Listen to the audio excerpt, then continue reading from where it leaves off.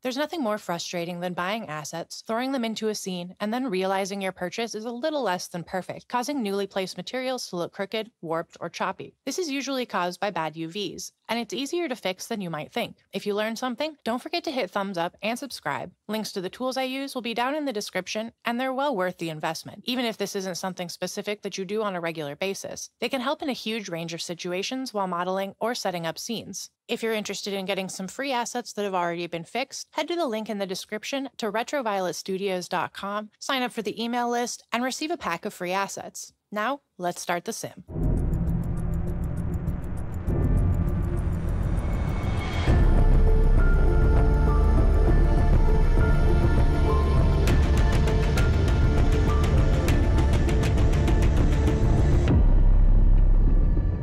First, let me go over the tools I'll be using today. First, Instant Clean, which cleans up mistakes and errors in your meshes, from deleting duplicate vertices to correcting manifold issues and evening out topology to be all tris or quads. Many of the errors you'll come across while modeling can be attributed to things that can be fixed in a single click with Instant Clean. Next, we'll use Unwrap Me, which does a lot of work for a simple UV tool, including what we'll use it for today, which is making face selections based on curvature. I'll get into Unwrap Me in more detail in the future, so make sure you're subscribed and keep an eye out. Packmaster 3 is the last tool we'll use, and it can get pretty complicated, but today we're going to keep it simple and only use a couple basic functions. If you do any amount of UVing, especially if you work with UDIM tiles, you're going to want to make this investment as soon as possible. This is another tool we'll cover more in the future. So let's start fixing today's model, a simple looking couch. It may look fine when first imported, but as soon as you put on a more complicated material than what it came with, you can see all sorts of misprints. This is caused by messy, usually auto-generated UVs, but it's easy to fix, although sometimes it can be a little time consuming depending on the complexity of the model. The first step is to clean the mesh. If the UV is messy, there's a chance the mesh is imperfect as well. Open Instant Clean and run Repair, Manifold, and Topology to clean it up a bit. Pop into Edit mode on the UV tab, and let's get started. Using Unwrap Me, select a face on each side and choose Select by Curvature. Play with the power and angle sliders to get the most of the section. Oftentimes, you'll still have to go through and select faces that got missed, usually around the edges and corners of your section. Once you're happy with your selection, hit U again and select Unwrap. Then we can just move on to the next area. Go around the entire mesh, section by section, repeating these steps.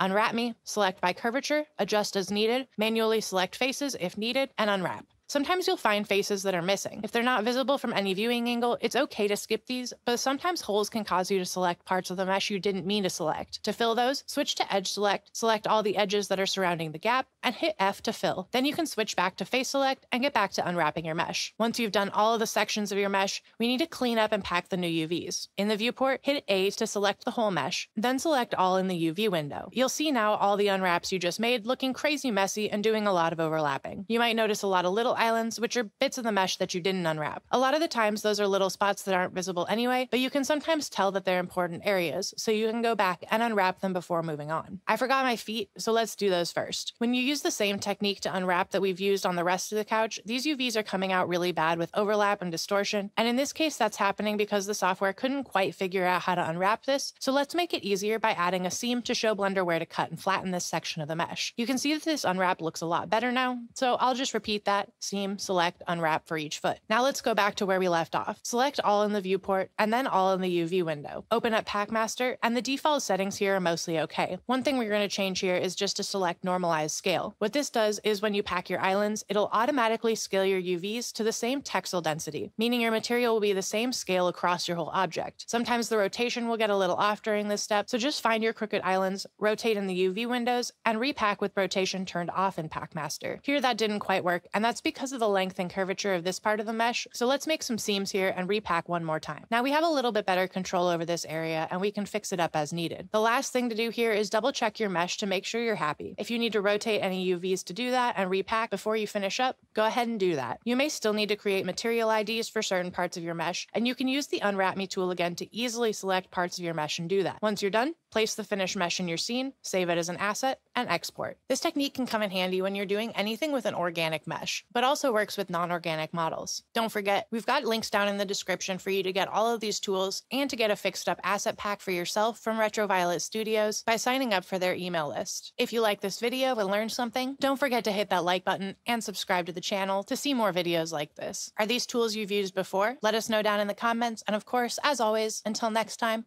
take care of yourself and each other.